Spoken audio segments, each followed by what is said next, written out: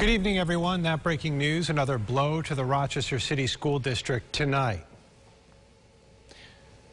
One day after we learned the superintendent of schools was negotiating an exit, comes word he has already accepted another job downstate. Christian Garzone is following this breaking news for us, and he joins us now. Christian?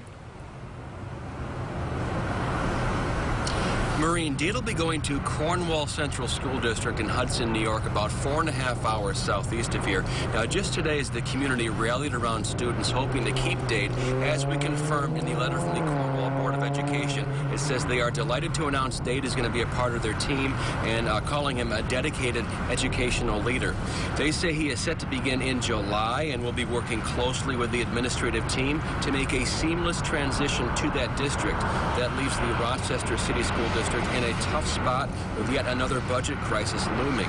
Yesterday, Dade said the school board made it impossible for him to do his job and balance the budget.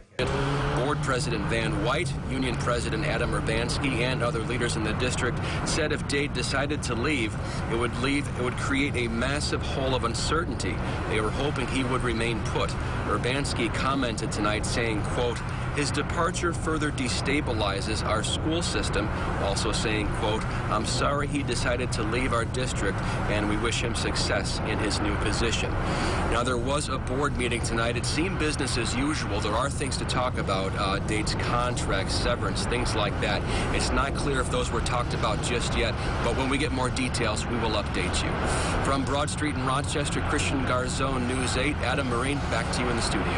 All right, Christian, thank you. And in case you didn't hear Christian that well, once again, Terry Dade is going to the Cornwall and Hudson School District downstate. The Rochester City School District is already facing more potential cuts, including teaching jobs and program cuts.